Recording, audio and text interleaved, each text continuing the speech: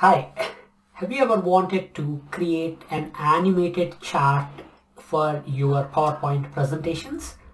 Something like this? Well, in this video, I'm going to show you how you can create animated charts using really simple technique with PowerPoint.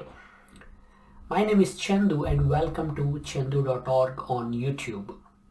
I normally talk about Excel and Power BI, but this is actually inspired from a question that my wife asked me the other day, because she has got an upcoming presentation at work and she wanted to know how to get a graph that kind of shows the animation. So let's say some sort of a trend that changes over time, and when you run the animation it will simply look like the line is going from one place to another. And how do you get that? Turns out it is very simple. So in this video I will show you how to create a simple animation, how to customize it, and how to enhance it for various situations. Let's get into our PowerPoint workbook. So here is our how to make animated charts. First I'm going to demonstrate the workbook or the presentation. So here is our first example. It's a coffee sales trend workbook, and you could slide actually. I keep saying workbook because that's what I normally demo. And you could see that this line has kind of goes from we can try this again and it changes. So that's one animation.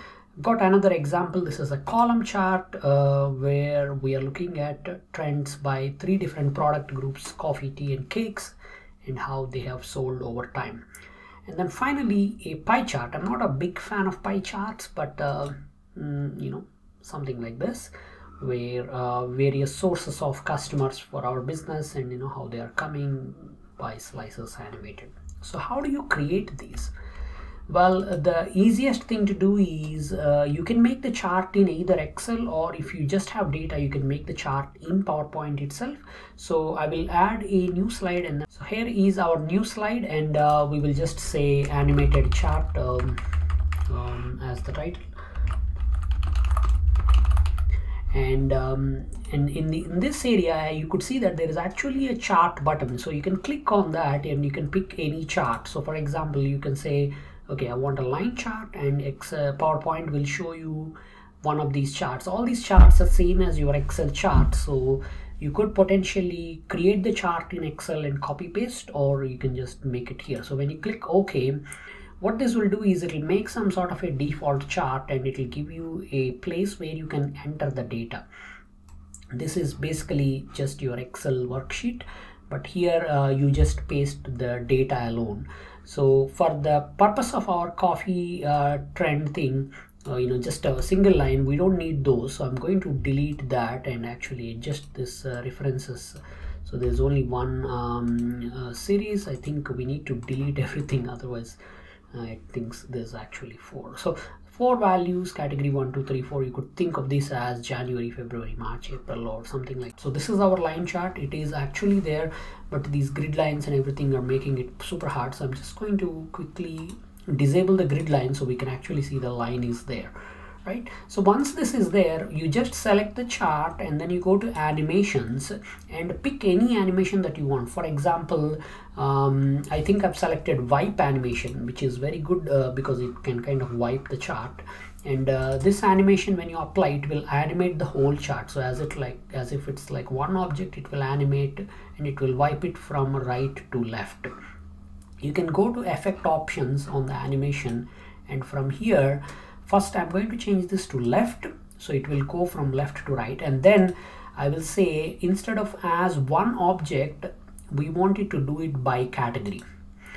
And that's it. Our line is now animated, and you could see that it's kind of going and drawing it like this. And that's it. That's how you make an animated chart. Depending on what data you have, what chart you create, there are different options that are available. But let's just preview this. We can go and see this here. The default behavior when you set it up as by category is what PowerPoint does is it will create an animation sequence where at each click or each press of a key, it will animate one point. So it will animate again. I have to click and then it will animate again and again. So this might be useful for certain things. So for example, if you are running a presentation and you want to talk through various things, you could do it like this. If you don't want to click and you just want to run it like a sequence, what you could do is you could enable the animation pane and select the chart. This will show all the animations attached. So you could see that there are 5 animations here, and each one is activated on click. So that little mouse button is telling me that it's going to be on click. All we have to do is select the except the first one, select all the other ones. So for the first one we want to activate it by click. For the other ones we just want to start after previous and specify a gap, for example half a second or quarter of a second. So whatever you want, that you can do that, and that way it will wait for the first click, and as soon as you click it will start the animation sequence. So that is how you can do. You can also kind of customize this. For example, you could animate up to certain point and then wait for some sort of a dramatic pause and explain something in your presentation, and then click again, and then the rest of the line can be animated. So let me just show you how I have done the rest of these things. So this is actually just a line chart. What I have done is I've added a nice little title and applied some chart design styles that are there inbuilt within PowerPoint. So I've used one of these styles, I believe. And for this, it's a column chart. So for this one, because there is multiple series, I have actually set up the animation by element in series. So that means you know, it will show all the all the coffee values, all the tea values, all the cake values, and then it will do. And this animation I'm using fade animation. So you can kind of pick and use different styles for the animation, and some of them will work differently. For example, I'm just gonna copy this slide and paste it here, and let's try grow and turn. You know, this will basically create that kind of an effect, and then you can try this with that. It will create a very you know, I'm not a huge fan of this style of animation, to be honest, but definitely try something like that, and it will show different things. So depending on which animation you pick, you will have those kind of things. For example, I can say this needs to be a box from out, and then if you reduce the duration also, then that will kind of show us how that will work. So it will animate it like this. So different animations will create different effects. So for the pie chart, again, I've added the pie chart. I've then applied by category, and that's it. If you do it as one object, then everything will appear. If you do it as by category, then it will pretty much for each slice it will grow. So if you play this, you can see that that's the effect that we get, and this is also applied with after previous effect. So once I click, everything else kind of runs in a sequence, and it will create that effect. Let's just now take a look at some other ways of enhancing these things. For example, after I finish my pie chart, I want to, for example, make a point that our organic customer group is the biggest one. So what we could do is, we finish that animation, we can select that little slice alone and add another animation to emphasize that. So pulse that, and that will kind of add a pulse effect to our slices, and you will see that it has added that effect to all of them.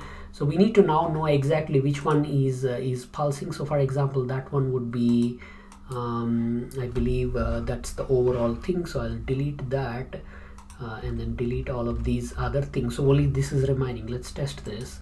So only the organic slice will pulse. So this is how you can kind of emphasize one of the elements as well.